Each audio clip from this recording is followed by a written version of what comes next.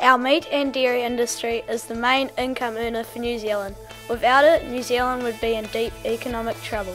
One of the main threats to this industry could be a lethal disease outbreak. There are many diseases that can harm cattle, but there are a few deadly ones such as mad cow disease and foot and mouth disease. Mad cow disease in this country. First new case of the disease found in a cow since 2006 here. These diseases could possibly wipe out every single cow in New Zealand, which would destroy the New Zealand economy. The symptoms or signs of mad cow disease are loss of weight, mental issues and problems in the brain. Foot and mouth is also another lethal disease that can affect cattle and other hooved animals. The symptoms or signs are blisters around the hooves and tongue. There is no cure for it, so we hope we don't get it in New Zealand. If cattle do get infected, they have to be destroyed. It is estimated that the cost of an outbreak in New Zealand of a disease would be at least $10 billion. New Zealand would be ruined since our meat and dairy exports make up 40% of all our exports. Many jobs would be lost because the companies could not pay workers since the disease had infected the cattle. The disease could easily be transmitted to humans as well as other animals, so we would have quarantine areas so they could not catch the disease. The New Zealand government has created a plan called CIMS, Coordinated Incident Management System, which is a system used to deal with an outbreak of any disease. The first thing to do is to stop the disease spreading. With a serious disease such as foot and mouth, this would involve a combination of quarantining and culling the animals with the disease. So what would happen in Ngāti if there was an outbreak of a deadly disease? In breaking news, we have just received information from the Hauraki Plains about a devastating discovery of mad cow disease.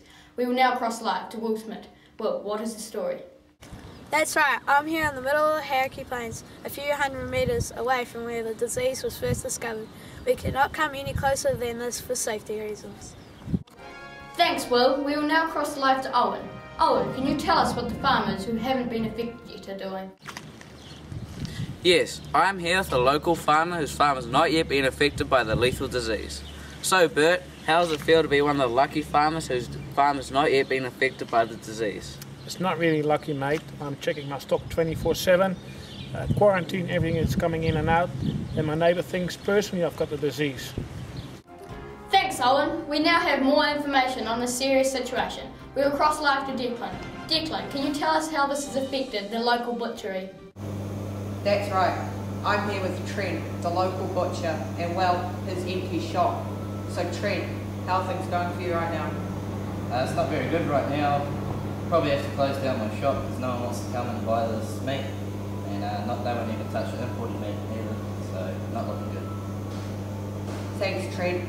I'm sure most butchers will be closing down too. Thank you, Declan. Many schools in the area have lost lots of students due to an outbreak of BSE. We will cross live to Keegan Walsh, who is at Ngāti Primary School. I have here Deputy Principal of Ngāti Primary School, a school in the affected area, Melissa Carl. So Melissa, how is this affecting you and your school? It's actually having a really negative effect on our school. We are losing a lot of students. Probably about 50% of our school roll has gone due to the BSE outbreak in our area. The local people are moving away, so in town and the farming community. So they're just trying to evacuate the area. So we are not going to have many students left, not many families left, and it's not going to be a very good outcome for our school. We're losing teachers as well as students as well. Thank you for your time, Melissa. Back to you, Mitchell. Well, that's all we have time for now. We'll have another update shortly. I'm Mitchell Harris and this has been Hauraki Plains News.